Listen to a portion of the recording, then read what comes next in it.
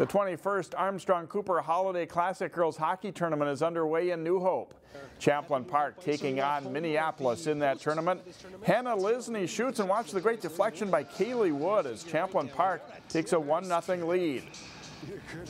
Late in the first period, Leah Herwald picks off the Minneapolis pass and fires the shot home as the Rebels take a 2-0 lead into the first intermission.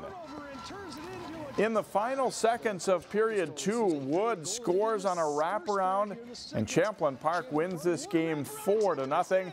Our CCX game crew is on hand for that game. You can watch the replay Saturday at 4 p.m. We'll have live coverage from that tournament Friday night as host Armstrong-Cooper meets Fergus Falls, and that game replays Saturday night at 10.